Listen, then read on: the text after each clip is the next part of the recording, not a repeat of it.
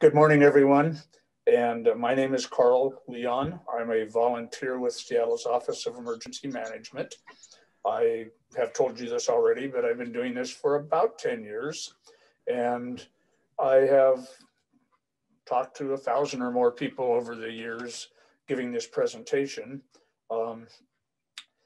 This is a generic emergency disaster preparedness presentation. It has some amount of focus on earthquakes, but that's certainly not the only disaster or concern that we should prepare for or be aware of. We're going to talk about things you can do to better prepare in advance should something happen, making a plan, anticipating the different things that might happen, and then planning ahead on what you might do should those things happen is, even if your plan doesn't go exactly as you laid it out, is going to make a difference. It's going to help you approach whatever's going on more calmly. Learning about what life safety essentials you might need and what to do about that. Learning how to stay safe yourself in an earthquake and or in other situations. And we've got a pandemic going on right now, which I think you've all figured out, and it's definitely had an impact on how you lead your daily lives, and how to stay safe after an earthquake. So there's a couple of quick links I'm going to put up on the screen, and I have emailed a copy of this presentation to Kenon, so they can provide each of you a copy of this and you get the links at that point in time. My name's Carl Leon, and you can email me if you wish directly. You can go to the City of Seattle's website, which I'm going to show you in just a minute, or you can email the Office of Emergency Management, the center link there, oem@seattle.gov, and the Office of Emergency Management can respond to questions or concerns. Now, the website, seattle.gov/emergency, is not going to take you there. It's going to take you here. And you go to the emergency management website and you'll look under that. There are some drop-down menus here.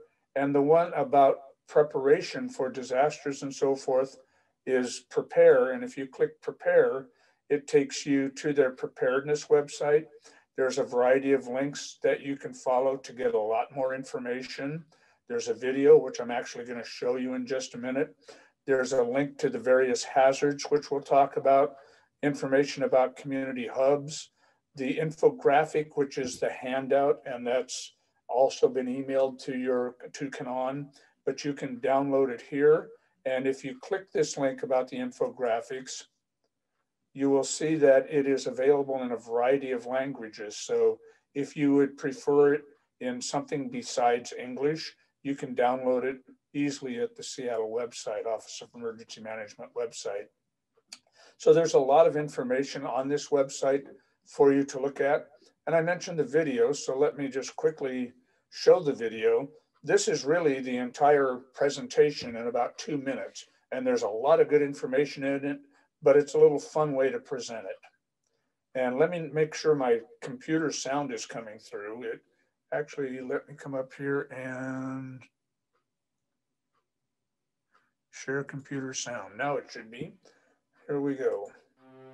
Our city may not face a Sasquatch attack anytime soon, but Seattle can experience major earthquakes. What can you do to prepare? Plan ahead. You should be prepared to be on your own for 7 to 10 days. Stash a supply of water, canned food, and other emergency supplies. Oh, and don't forget to secure your heavy furniture to walls. When things get unsteady, connecting with others is crucial. Start with a SNAP. Put those furry phalanges away. SNAP stands for Seattle Neighborhoods Actively Prepare. SNAP is a group of neighbors who've agreed to work together following a disaster. Members of SNAP groups all bring something different to the table. Plus, you'll finally get a chance to return that drill you borrowed from Barb. SNAP presentations can be requested from the Office of Emergency Management at any time. Once you take care of your home and neighborhood, go to the nearest Community Emergency Hub. Community Emergency Hubs are locations designated by community members where people can meet to share information and resources in the aftermath of an emergency. Don't have a hub or SNAP group in your community?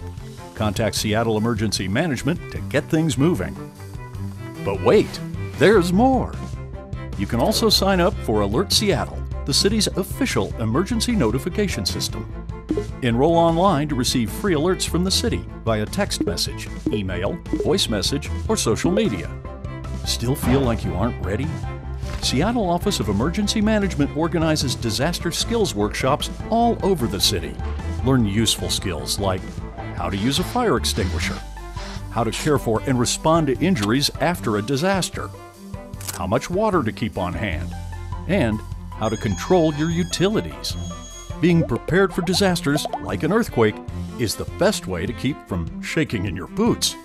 Visit the Seattle Office of Emergency Management website to learn more.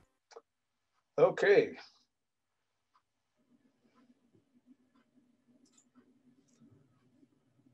Get my slides back up. And move on. So we're going to talk about everything you saw in that little video, but it's available on the website, and it's a quick and easy presentation that touches on all the important points that we need to discuss.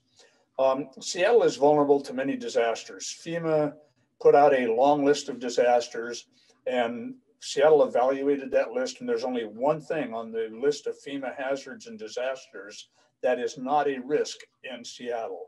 That one thing is hurricanes. We don't get hurricanes here. Everything else on the list is something that we could experience. Earthquakes is at the top of the list. Now, this list is actually prioritized, and the prioritization is based on a combination of factors: how often it happens, how bad things can be if it does happen, financial impacts to the city, and so forth. And they sit down and they put it all into formula, and they come up with this priority. Earthquakes is at the top of the list because if they happen, they can be really, really bad. They don't happen very often.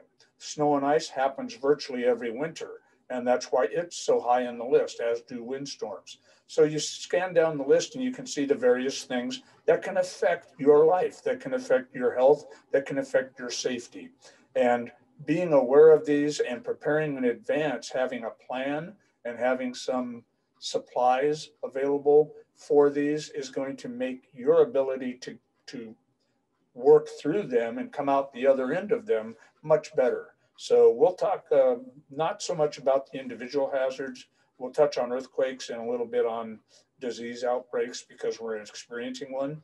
But preparation for anything is preparation for everything. So just keep that in mind. Earthquakes, there are three general categories or types of earthquakes that we could experience in this area. The crustal or shallow earthquake, which could be produced by the Seattle fault line, which runs directly under the center and south part of Seattle, but would affect the entire city and region. Those happen very rarely, but they could produce a magnitude 7 or so earthquake, which is a very serious earthquake. And we could expect massive amounts of damage in the city if we had a Seattle fault earthquake. Intraplate or deep earthquakes, the Nisqually quake about 10 years ago or more, it was a deep earthquake. They happen about every 30 to 50 years. I'm a Seattle native. I've lived here most of my life, and I've been through 3 magnitude 6 or greater earthquakes in Seattle. They were all deep earthquakes. They tend not to produce a lot of damage, but they get your attention. And like I say, they happen semi-frequently. And then what are called subduction zone or megathrust earthquakes. And that's what can happen with the Cascadia subduction zone, which runs along the entire Pacific coast from partway up British Columbia all the way down into Northern California. That can produce a magnitude 9 or greater earthquake, such as what happened in Japan. It can produce a massive tsunami, flooding, especially along coastal regions. That happened also, you saw in Japan. And that is a very serious risk. Those happen about every 300 years. We are potentially due for any one of these type of earthquakes based on the calendar, but the good news is earthquakes can't read calendars. So you say they can happen every so often on average, but that doesn't mean you can predict when they're going to happen. It's just like the lotto. I never win the lotto, even the chances are 1 in 3 or something when you buy a ticket. So you can't predict when they're going to happen, just that they will happen. We will have eventually another intraplate deep quake. We will have a subduction zone quake. We will have a shallow quake. Whether or not they happen in our lifetime or in our ancestors' lifetimes, we don't know.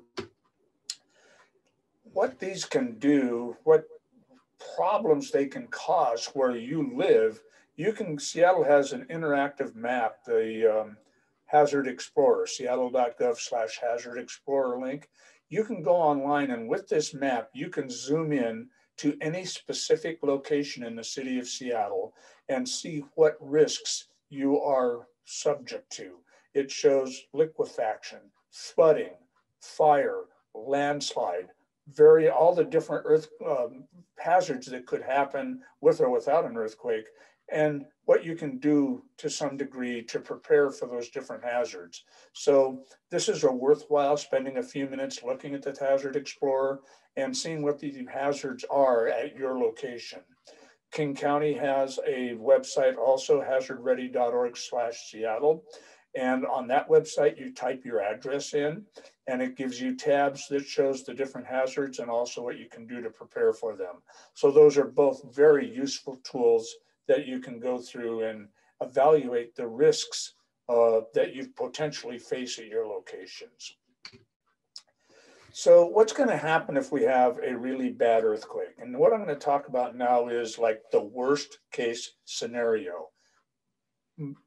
It's extremely unlikely that the worst case scenario is going to happen, but if you know how bad it could be, you can prepare for everything up to that point. And you can't be perfectly prepared for everything. There's no possible way, but the more you're aware of what you might need, the more you can prioritize what you do to prepare for the reality of an after earthquake disaster. So you're not going to be able to get around. Roads are going to be damaged. Bridges are going to be out. Don't expect the freeway to work because most of it is overpasses or underpasses, which will collapse. So it's going to be very difficult to get around. Mobility is going to be primarily by foot for a while. Stores are going to quickly run out of stuff. You see on the news, if a hurricane's coming to the Gulf Coast, they clean out the stores 3 or 4 days before it gets there. We don't get a 3 or 4 day warning for an earthquake. We get a 10-second warning. So what's going to happen for us is right after the earthquake, stores are going to run short on supplies. And being aware of that and having a stock of supplies in advance is going to make life better for you. It's just like if everybody had had a case of toilet paper on hand in March, nobody would have run short, right? They wouldn't have had to have a run on that commodity at the stores. Utilities are going to be damaged. Water, sewer, electricity, connectivity, internet, telephones, all are probably going to stop working for some period of time, brief or long-term, we don't know. Christchurch, New Zealand had a shallow earthquake, a 7 magnitude earthquake at about a year before the Japan earthquake, and they are still recovering from that. Some of their horizontal infrastructure, water and sewer, is still being rebuilt. That's 10 years, and it could take Seattle that long to recover. Gas stations are probably not going to work. ATM machines are probably not going to work. And the reason is they rely on plastic, and plastic's not going to work. And the reason is the ATM machines and this cash where you use your credit card at the store requires connectivity, that when you swipe your credit card, a message goes from that machine all the way to your bank, and it says, please send this much money over to their bank, and their bank gets it and sends the message back saying, we got the money, and you complete your transaction. Without communications working, that's not going to work, so plastic's not going to work. Having some cash on hand is probably going to be very important. We're going to become a cash-only society for some period of time. Hospitals will probably be overwhelmed. They already are with COVID, but if we had an earthquake disaster with many injuries, that's just going to compound the situation. So you're going to become each other's caregivers. If you know a doctor or a nurse or EMT that lives in your community, that's good because they're going to become your care provider. Knowing basic first aid is something everyone should know. And for the Kanawha Center, I would suggest if you haven't had one, maybe you arrange to get a first aid CPR class for your community.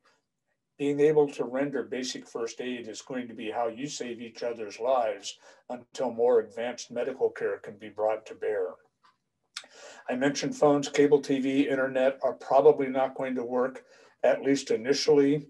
Um, there's a lot of capacity out there to restore cell coverage with temporary cell sites, but they are not going to serve everybody.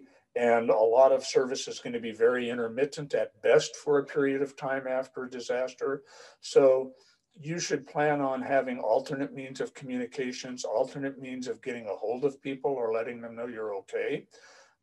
Having an out of area contact, somebody that lives east of the mountains, and Bellingham won't qualify because you'll be subject to a Cascadia quake. Having somebody east of the mountains in eastern Washington or farther east as a contact, you can let them know somehow that you're okay. They can let everybody else know that you're okay. Doesn't require you to call 100 people all around the country or world or for them to call you. And by reducing the number of communications attempts in the area, it's going to free up what little communications resources there are. So the fewer phone calls you can make, if you can make them at all, the better. Texting is probably going to work better than voice phone calls. Once connectivity starts to come back, online resources are going to become very valuable resources, but they're not going to be available initially and for some period of time. Cell phones, if you don't have a way to recharge them, it's important to be able to keep the charge on them for when you do have service. So if you don't have any signal bars, turn your phone completely off and save the battery. Turn it back on in a couple of hours, see if you have a signal. No signal, turn it back off. You can make a cell phone last for a week or two by only turning it on very briefly, making a call or communicating and turning it back off, because you may not have a way to easily recharge it for a while. So keep that in mind. Don't let it go dead the first day. First responders, fire, police, ambulance are not going to be available for you for some period of time. And again, we don't know how long. It's going to depend on what type of emergency or disaster we have. But again, I'm just telling you the absolute worst case situation here, just so you're aware how bad it could potentially be. So if we really have a really bad earthquake, don't count on first responders to be available. Seattle only has 200 or 300 police and firefighter on patrol or in fire stations at any given time. And if everybody else is like the rest of us, we live and go wherever. And if we have a really bad earthquake, they may not even, firefighters and police may not even be able to respond to the city to reinforce the people that were on duty. So there will be very limited resources for a period of time. So that's the doom and gloom. And I'm not trying to scare anybody, so don't be scared. But being aware of the potential for all of these things means you should make a plan. You should figure out in advance, what am I going to do if that does happen? What am I going to do if I can't drive someplace? What am I going to do if my phone doesn't work? What am I going to do if I can't get to the pharmacy or the doctor's office or wherever, the grocery store? What am I going to do? And if you know that, if you've got a plan in advance, then you can start working on that plan if the situation ever actually happens.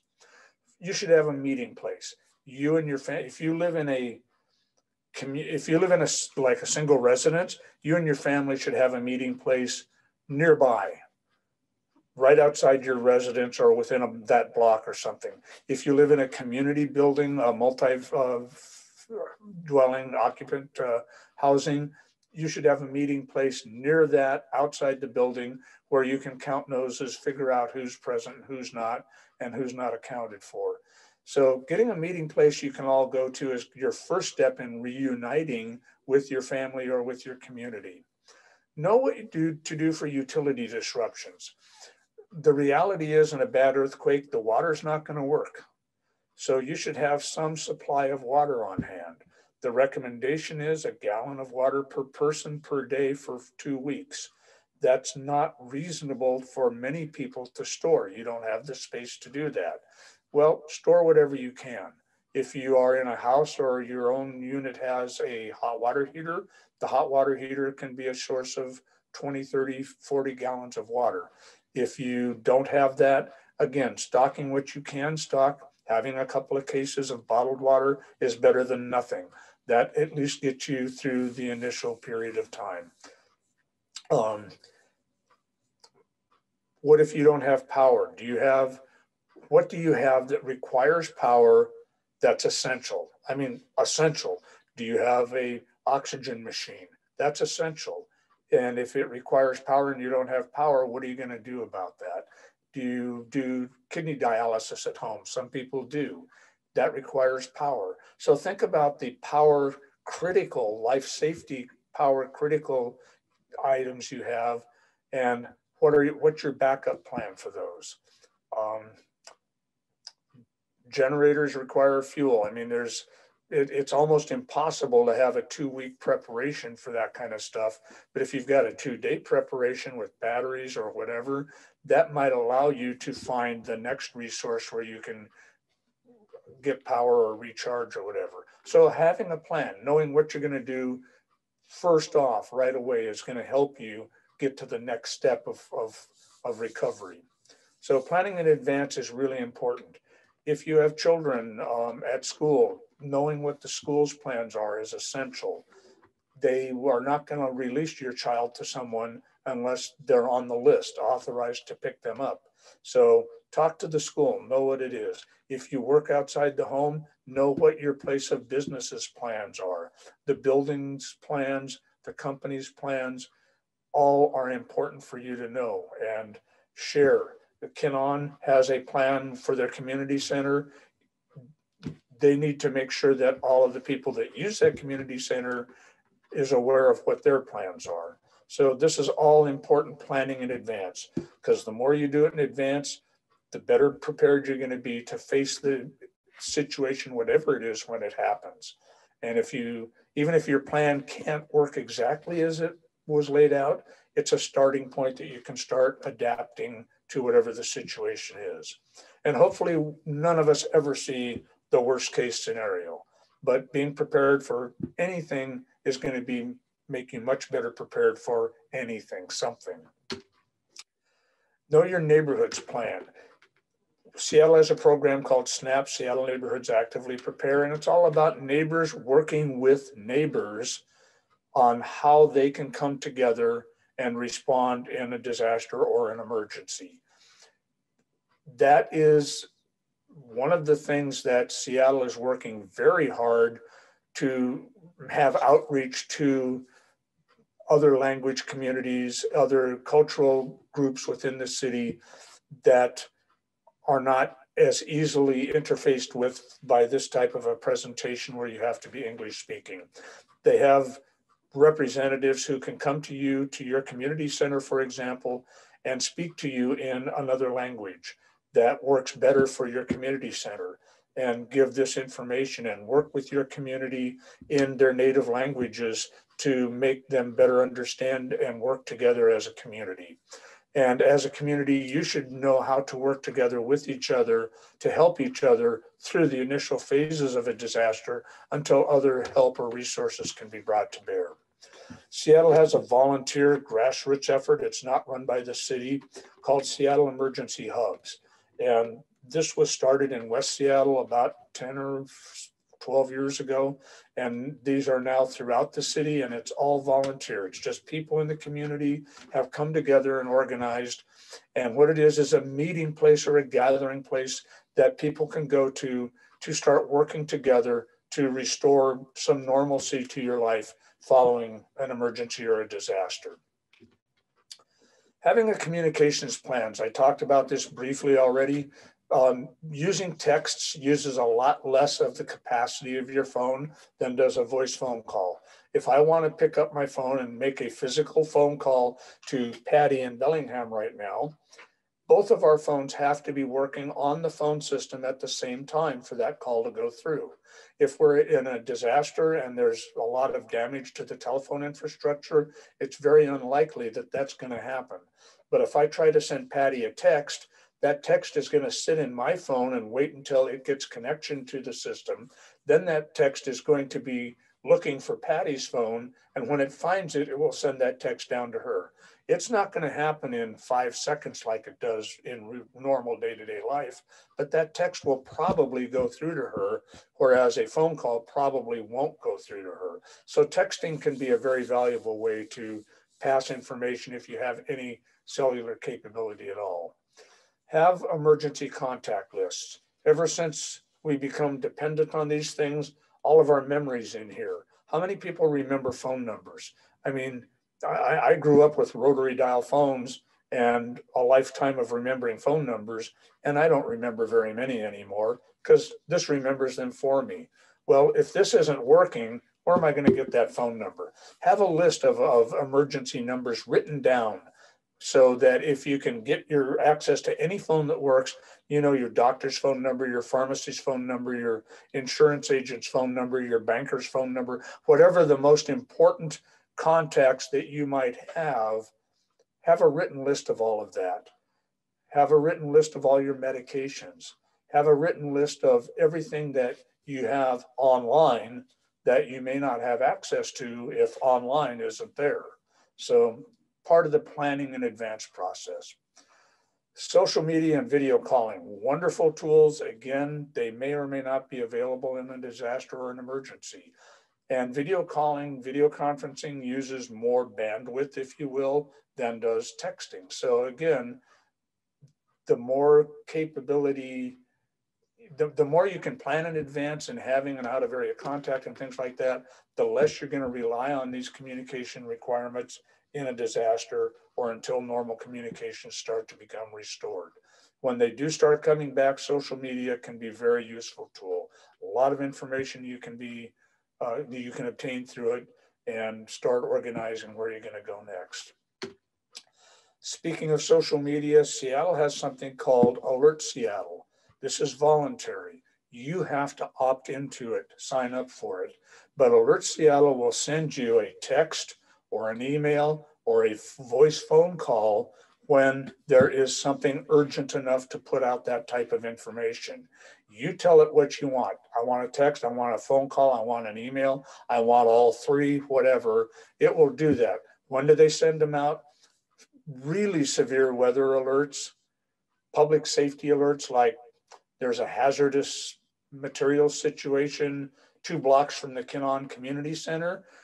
They could send that alert out so that you're aware in your neighborhood that there is a hazard and to avoid it. They will use Alert Seattle infrequently, but when it's important to get information out to the community in general. But you have to sign up for it. You have to opt into using Alert Seattle. You could go to the website alert.seattle.gov and sign up for it. I encourage everyone to do that. Okay, a little bit more about earthquakes. You need to make sure your home is safe, your work environment is safe. Look around you right now, and I'm a horrible example where I'm sitting. You can't see it, fortunately, in that I have all kinds of stuff that could fall on me if we had an earthquake. You don't want that environment. You want to secure large furniture and wall hangings so they can't fall on you, kitchen cabinets and contents so that maybe their cabinets are childproof latches or RV or marine type latches that you have to physically unlatch something to get the door to open. That way, if we have a really bad earthquake, stuff's not going to fall out of those cabinets. Securing your water heater, securing washers, dryers, and stoves so that they don't move around and fall over during an earthquake. Go on a hazard hunt when this presentation is over and figure out just what is there in my area that's a risk that could hurt me if it fell down. I'm going to show you 2 short videos. These are both a test house they built on a shake table. It's a full-sized house, and it mimics the Loma Prieta earthquake in California of about 10 years ago also. It's a 7 magnitude earthquake.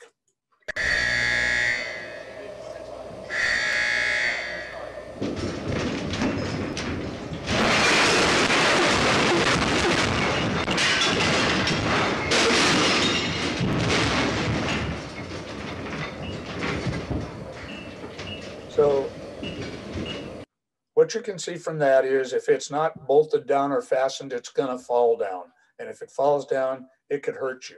You'll see the water heater fell over.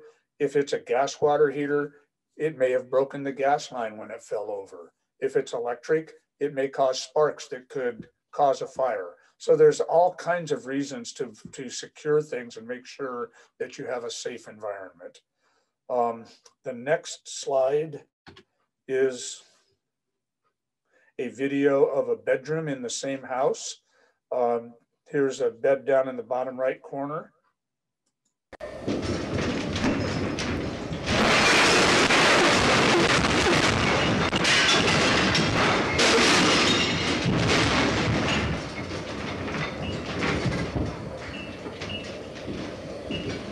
So what is on the floor right now? Everything. It's not safe to even get out of bed and walk someplace, assuming you live through those speakers falling on you. So again, what's safe and what's unsafe? What hazards can you mitigate in advance so they aren't hazards in an earthquake? And then having by your bed a pair of good shoes, because if you tried to walk out of that house after an earthquake, foot hazards are going to be an extreme risk. So having a good pair of shoes by your bed and maybe a pair of gloves or something so that you have a little bit of safe clothing to get you able to evacuate the house. Oops, there we go. So what about insurance and government assistance? Don't plan on FEMA being the answer to your prayers. Their limit, first of all, they got to get a disaster declared. They've got to respond. The maximum that you're gonna get out of them is about $35,000 for a total loss. You need to have homeowners or renters insurance to protect your stuff and know what your insurance covers and does not. Most of them do not cover earthquakes, so you have to have a separate rider to protect from earthquakes. So talk to an insurance agent to make sure your insurance coverage is suitable for you. And it's a balancing act because the more you protect against, the more it costs. Maybe you're better off not protecting against it and just gambling or covering your own self-insuring, whatever. These are all personal choices, but be aware of what is and what is not going to be available and what you can do in advance to prepare yourself for a disaster situation if you have damage or loss to your home. What should you stock? We talked about water already. You need to have some water on hand. If you turn the faucet on and it doesn't give you water, what are you going to do? And having some water is essential. It's critical. Having some amount of food. Most of us can live a day or two without water. Most of us can live a week or two without food. Some of us, like myself, it probably wouldn't hurt if I went a few days without food, especially after Thanksgiving. Having a way to stay warm and dry. Seattle in the winter is a cold and wet place. You can get what's called hypothermia. That is a life safety risk if you have hypothermia. Being able to stay warm and dry, or if you get cold and wet, being able to get warm and dry is really important. So having the proper clothing, having a way to stay dry, shelter is all important. Having a safe light source, candles, anything that burns is not safe. Don't set those up after an earthquake because an aftershock can knock them over and start a fire. Personal sanitation products. Again, in a worst case scenario, the bathroom may not work, the toilet may not work, and hopefully you're not going to stop working, so you're still going to be producing waste. You need to have a plan on how to deal with that waste. Having a supply of plastic bags that you can line your toilet with and use and take them out and dispose of them in accordance with whatever instructions may be the way you have to deal with sanitation for some period of time. Again, worst case scenarios, but having a plan in advance is going to help you should the need arise sometime. So build a kit. Be prepared to be on your own for 2 weeks. That's the recommendation. And it doesn't have to be normal comforts of everyday life for 2 weeks. It has to be, what do I absolutely have to last 2 weeks? Because it may take that long before you start getting any kind of resupply or emergency aid coming to with food and water or whatever. That's going to be different for everybody. If you don't have supplies now, it may be costly to go out and get supplies. So don't try to build a complete supply kit in one day. Do it as you are capable and able to do it. Medications. What do you use every day? And I'm going to talk about medications again in a minute. I have a variety of prescription medications. I'm a senior citizen also, been retired since 2005. Every time I see my doctor, I get on another pill, and some of them really matter. So having a supply of medications is really important. Where do you keep all this stuff? Keep some of it at home. Have a base where your primary supplies are. If you have a car, keep a kit in your car. That way, wherever you are, you've got some stuff with you. Have a personal preparedness bag that you can carry with you. Okay, stays put. A get home bag, so wherever you're at, you can get back to either your car or your home. This is a little preposterous. I put it in a humor. This is my get home bag. And it's just a very small backpack that I can carry any place I go. And inside of it, the little plastic container I'm holding up, in there, I've got a week's worth of prescription medications. That goes with me wherever I'm at. If I'm not home, that backpack is with me and those prescription meds are with me. So if I get trapped someplace, I live north of the Ship Canal in the north end of the city. If I go into town, if I go south of the Ship Canal and we have a really bad earthquake, it might take me a week to get back home because transportation is going to be down, bridges are going to be down. It could be a real challenge for me to get home where I have more medications and other stuff. So having something with you that's most important all the time and more at the next stage in your car or wherever, at your work. If you work outside the home, having something at your work. If you travel between two residences, having some amount of supplies. Pick one as maybe your primary, but having some amount of supplies at each one would be relevant or important to you, etc. So again, the plan has to be very personalized, what works for you. The kit has to be very personalized, what works for you. This is just an example of part of what works for me. I have a detached garage outside my house. That's where my wife keeps a wonderful kit that could probably last us a month or more. She's more conscious of that than I am. I have a kit in her car, I have a kit in my car, and I have this backpack. That's how I prepare and how I stage it out different places.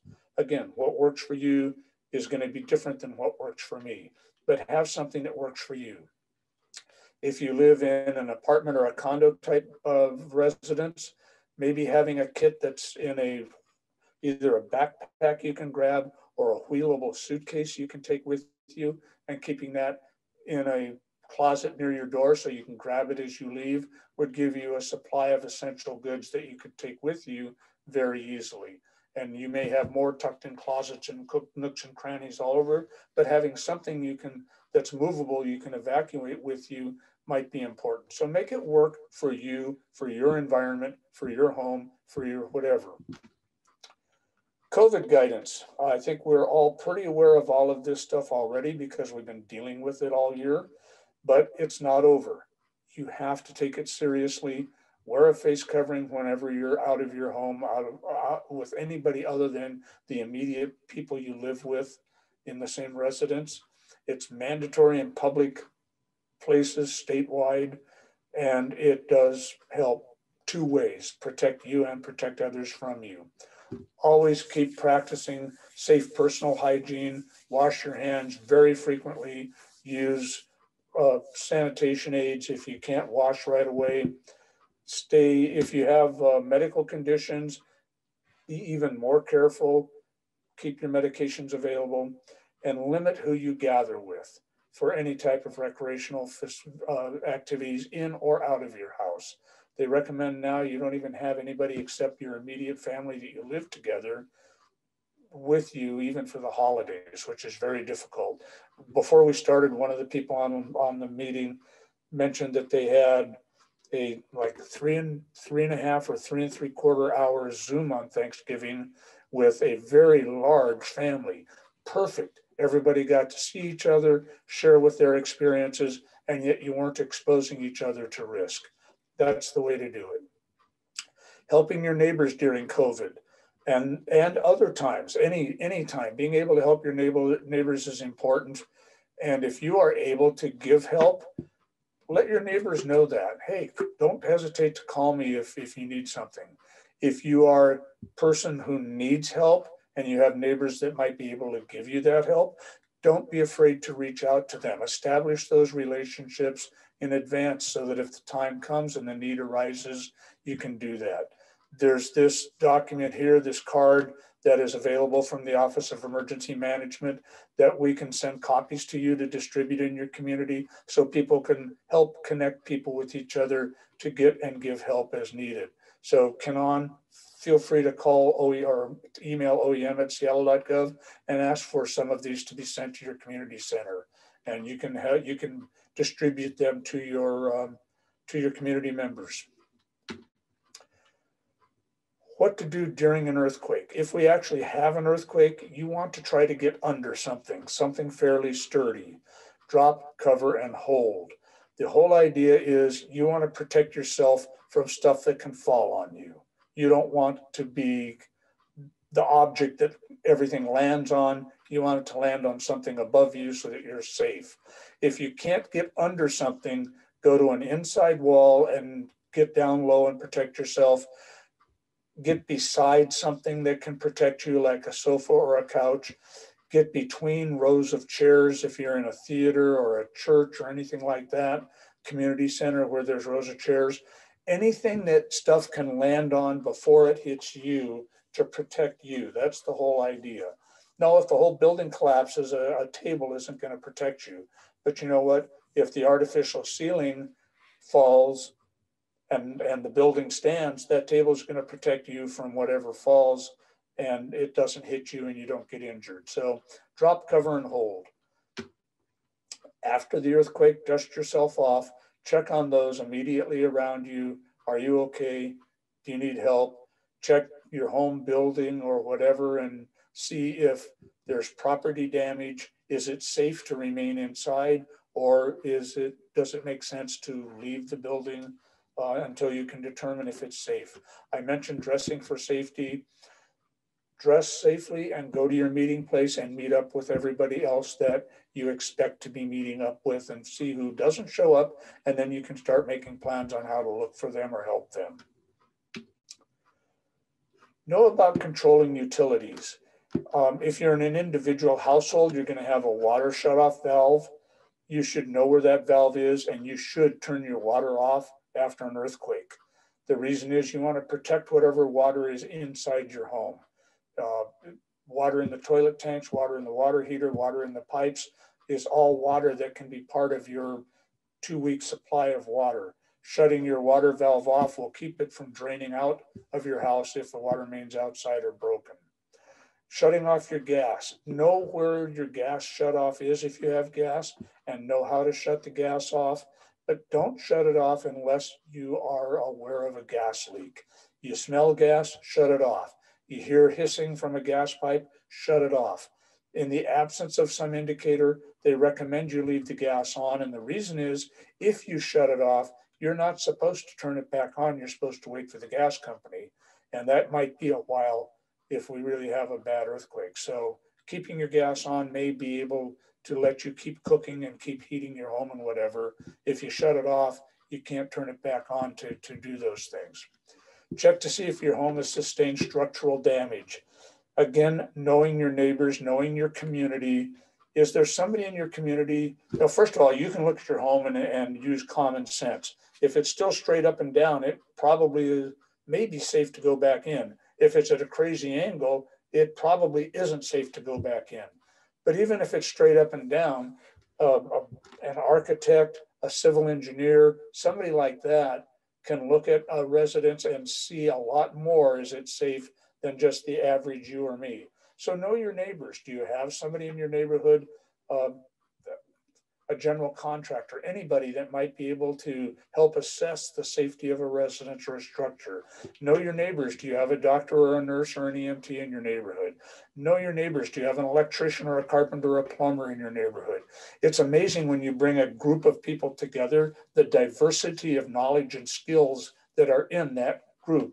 And that's part of what community means for coming out of a disaster and doing well going on afterwards. So know your community and work with your community following a disaster. Find out more information. We talked about Alert Seattle. All of the city departments have social media accounts, Twitter accounts. If you use that, you can follow them on social media. If you have nothing else after an earthquake or a disaster, tune into a local radio or television station. Any important information that's coming out from the city will come out over AM and FM radio stations. So having a portable radio, battery powered radio, should be part of your emergency kit. And find out where the nearest hub. There's the Rainier Valley area. There's several hubs. They are getting more organized than they were. They were some of the last neighborhoods to come online with this, but there are some hubs, and you can go to the map that's on that link there, and it's in the link, the handout that I emailed to you all, to the Kinnon Center. That will take you to a map that shows where hubs are. Find out where the nearest hub is. Be able to go there. That might be where you can start connecting with community in a disaster. Disaster skills training. The city offers a variety of classes. They are infrequent and they are a whole lot less this year, but they have them all online and there's links to every one of these classes. And again, the next slide shows all the specific links. You can go and watch these online classes and learn about how to use a fire extinguisher, how to shut off your gas, how to shut off your water, how to do temporary emergency toileting. A class called Stop the Bleed is a life-saving class if you have someone with arterial bleeding. Learn light search and rescue skills. That's like how to get somebody out from under a collapsed bookcase. It's not how to get somebody out of a collapsed building, but having some light search and rescue skills so that you can help your neighbors, so that you can work with each other. All of these are important skills and important training. When COVID's over, these will be in-person classes again. Right now, they're all online classes that you can take. And there's the direct links to all of those classes, and you can type them into your web browser or whatever, or from the email I sent of this. They may be clickable links, they may not be, I'm not sure, but they're all available. If you go to the emergency management website, you can get to all of these through that website. If you are interested in doing what I'm doing, volunteering and helping people, you can contact Carrie Breezel and she can process you in as a volunteer. So if you're looking for a volunteer opportunity, Seattle is always looking for volunteers to help do this stuff. With that, nobody's asked any questions in chat and nobody's interrupted me to ask questions. So I'm going to stop talking and let you start. Questions? Anybody? Oh, wow. Okay. That's all right too. Don't be afraid to ask, but you can email me directly with questions if you want. There's a survey you can take. You can click that QR code or you can go to that website and answer the survey about this presentation. Was it useful? Was it worth your time? Was I the worst guy you ever had to listen to in your life? You know, meaningful questions and important questions. But they do like the feedback because that's the only way we can improve these presentations and make them better for you going forward, better for the community.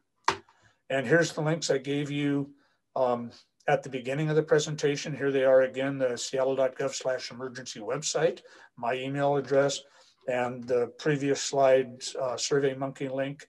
There it is again. You can go to the website and do the Survey Monkey. And that, ladies and gentlemen, is the end of my presentation. So I'll leave this up for another 10 or 15 seconds if you want to write anything down. And then I will stop sharing my screen and we'll go back to a normal Zoom. And again, I'm open to questions at any time. Where's my stop share link? Okay, the ladies at Canon have these slides so you can get these links from them also. Thank you. Thank you for your time. Thank you for your interest. Thank you. Thank you. Well, that was great. You're most welcome. And all of you have a wonderful day. Have a wonderful holiday season. Be safe. Don't hesitate to follow up with me if you have questions going down the road. You've got my email address. I'm happy to respond anytime. And I wish you all just a wonderful December and a happy end of COVID. And like I say, Canon has a copy, a PDF copy of this presentation.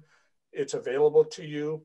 You can get most of this information off the Seattle website, make use of it, research and follow up. And then if you have questions after you've had a chance to digest it longer, feel free to email me. I'm happy to respond to anybody with any questions or suggestions. The only thing I can't do is come out and build your kit for you. You got to do that.